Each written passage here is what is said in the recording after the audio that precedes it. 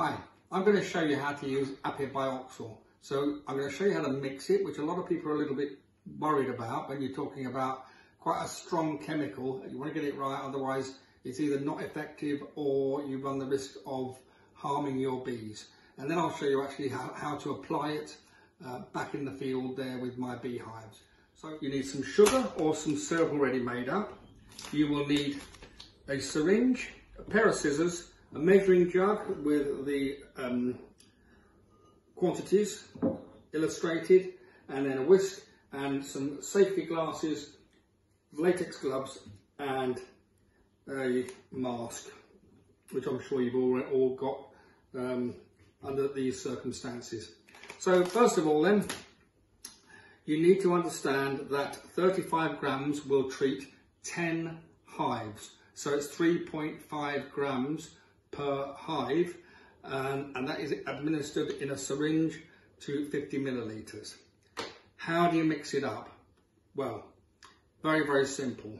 Rather than try and calculate the exact amount of sugar and the exact amount of mixture here, the Api-Bioxal, and the exact amount of water, simply just make up a mixture of sugar and water, dissolve it in a pan at a ratio of 1 bag of sugar to 1 litre of water. So actually that might sound familiar because that is exactly the same recipe that you would use for a winter feed for your bees. I've already melted some syrup in the pan here. It's just come off the cooker, and I'm now going to apply the Api-Bioxal to it. So first of all, I'm going to tip it into the measuring jug up to 500 millilitres. The reason I'm doing that is because I'm going to treat 10 hives today. Obviously, you would reduce that down if you're going to do less than that. You must remember this Api-Bioxal, once it's opened, it's got a shelf life, if you seal the bag, of around about 3 months. That's what the manufacturer recommends, as long as you keep it dry and cool. When you buy it, it's usually got about 2 years life span on it. But once you've made it up into a syrup, you really got to use it within 24 hours. That's also what the manufacturer recommends. So I have got 500 ml of syrup in the pan here. So I'm going to now put my mask on and my safety goggles, my latex gloves,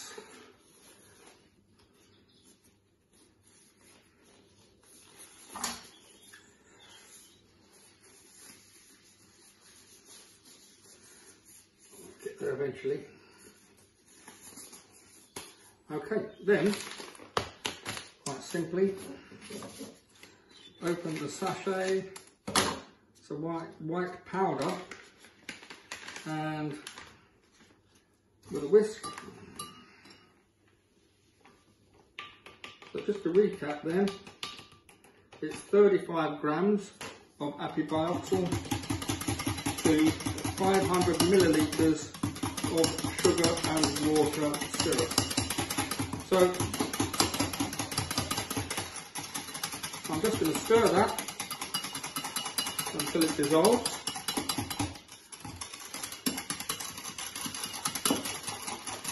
And then I'm going to put it in a sealed tub and go over to my bees. Some people, what you can do actually is put it into a thermos flask once it's warm. Reason being, if you imagine, a lot of beekeepers would actually treat this liquid in the middle of winter. So the last thing your bees really want is an icy cold shower in the middle of winter. So keep it nice and warm. And the other reason is obviously if it does cool down to a very cold temperature, then the syrup is going to thicken up and it won't be so easy to trickle over your bees. Okay, so that's pretty well clear. I'm going to feed my bees, to treat my bees in a moment. Okay, we're in the second week of January and I'm going to treat my hives with Api-Bioxal trickle method. My friends here are helping out as usual, so let's go and have a little look. Here I have the smoker I've got a hive tool and a brush, and I've got 50 millilitres of the made up Api-Bioxal liquid. So we've got the hive here, and here we go. Beekeepers usually recommend the middle of winter, when the queen is at its most dormant, because then one treatment will kill all the mature Varroa, and there are no larvae or eggs carrying the Varroa eggs to manifest themselves after you've treated, and then your infestation happens again in the springtime. So here we have my hive. Carefully remove the super there, empty super, used as an eek in this case. As you can see, I tend to put some kind of fondant feed in there pretty well all winter. The reason for this is that if your bees want to feed, it's there. So if you get a warmer spell, or if you're in that sort of mood, fine. And if you look very carefully, you can see this little hole in the middle appear. It's now the second week of January. I put this stuff on in October, and already they're eating their way through it. And as soon as they finish that, I'm going to put another one there. The advantage of that is that if they think there's food there, you'll stimulate the queen to lay eggs, and you'll get a much longer season out of them. So here we go. I've brought my smoker. They won't be very active, but who knows? Best to be prepared. A little tiny puff there. This is minimal disruption really, because I'm aware that it's only really today, it's only about it's a still day, it's only about 4 or 5 degrees, and there we are.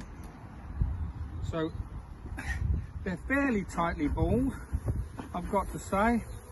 So very quickly, with my 50 ml, it's up and down each row of the frames, so you equally give them your sugar syrup, Api-Bioxal solution equally.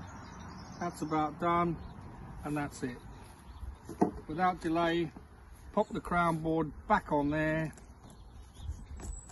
All seems good, and then I've got a few people escaped here, so I'm just going to gently brush those somewhere towards the front so they can just get back home quickly.